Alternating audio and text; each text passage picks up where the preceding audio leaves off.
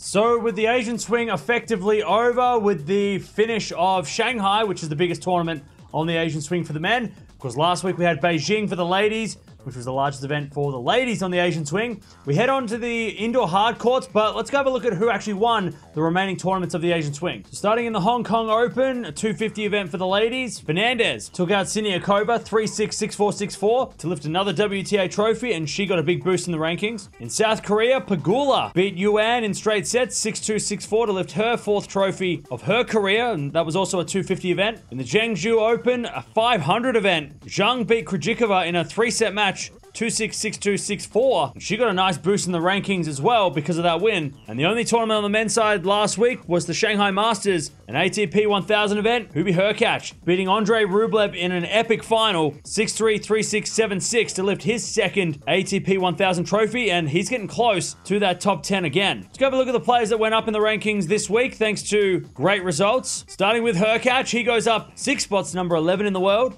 and just knocking on the door of that top 10. Zheng, she went up 5 spots to number 19 in the world, which is a career equaling high for her. And Fernandez, she went up 5 spots to number 43 in the world, slowly starting to climb back up the rankings after dropping down the last couple of seasons due to injury and also not being able to replicate some results. So 3 title winners, getting some big boosts. Players that went down to the rankings, Borna Coric, he's gone down 5 spots to number 33 in the world after losing points from this time last year. Denis Shapovalov, he goes down 8 spots to number 45 in the world. And Danielle Collins, she goes down 14 spots to number 47 in the world. So some big drops there for some players that haven't been playing recently due to injury. All right, let's start with the WTA rankings. And no change to the top 10 with Sabalenka still on top. Swiatek at number 2 with Goff at number 3. Pegula still at number 4. Despite winning a trophy, she still stays there. Rybakina stays at number 5 with Sakari at number 6. Jabeur comes in at number 7 with Vondrousova at 8. Muchova at 9, and Garcia hangs onto the top 10 for now. But remember, Garcia does have a lot of points that will drop off because she didn't qualify for the WTA Finals. So expect her to drop out of the top 10 in the next couple of weeks. And with the WTA Finals coming up, it could be really interesting to see how this changes over the next couple of weeks. Let's go have a look at the race of the finals because we do actually have a change, and that could matter when we make the groups in about a week or two's time. Sabalenka, though, stays at number 1 with Swiatek at 2, Goff at 3, Rybakina at 4, Pegula stays at 5, but Ons Jabeur, she goes up 2 spots to number 6, pushing Vondrousova and Muchova down to number 7 and 8. So there is still changes within the top 8 that can happen, and that could change things because being number 8, number 6 might mean that you're in a different group. So we won't know until a couple of weeks from now, but it could change things down the track being number 6 instead of number 8. Sakkari's still at number 9 as the first alternate, and Madison Keys comes in at number 10. And there is actually some injury worries for Jabeur and Muchova. Jabeur has a knee injury, and Muchova's been pulling out of events ever since the US Open, so there is a strong possibility that either Sakkari or Keys actually plays the WTA Finals in Cancun. Going over to the men's side of things, and after a huge event, there's always some changes. Not at the top, though, with Djokovic staying at number 1, Alcaraz coming in at number 2, with Medvedev at number 3, Sinner stays at 4,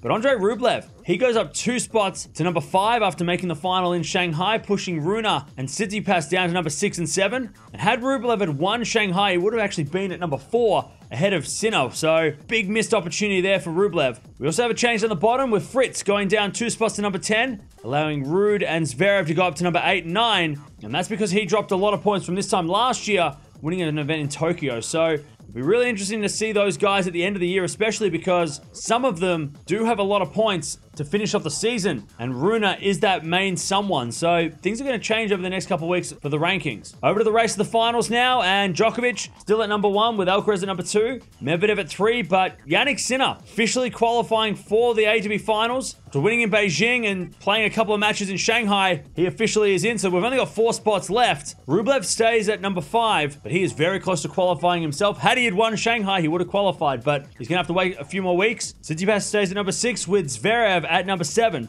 Rune at 8, Fritz at 9, and Rude at number 10, but very close behind Rude at number 11 is actually Hurkacz. So with that win in Shanghai, he puts himself in the race to the finals. And with only 4 spots up for grabs, Rune is really hanging on to that number 8 spot, and he has been injured a lot lately and losing a lot lately. So there is a serious possibility that someone not even on this list could qualify in the next few weeks. So there it is. That is the race of the finals for the men. Of course, we already know who's playing the WTA Finals for the ladies. We've got a couple of weeks until that tournament starts. We have only a few more weeks for the season for the men. Paris being the big one at the end of the season to give the most points for some of these guys who need to qualify. Only 4 spots left in the race to the finals. But let me know down in the comments below. What's been the biggest shock for you this week? Were you shocked at maybe the winners this week? With Hurkacz taking out Rublev, Shanghai did turn out to be a little bit more random, especially because we did have 19 of the top 20 playing. And in the end, it ended up being Rublev taking on Hurkacz. You know, no Alcaraz, no Medvedev. They all lost really early. Even Sinner lost pretty early in Shanghai. And of course, Djokovic didn't play. But there are going to be some changes over the next few weeks with some big tournaments worth a lot of points. Not just in Paris, but before Paris as well. But let me know down in the comments below. What's been the most shocking part of the rankings for you this week?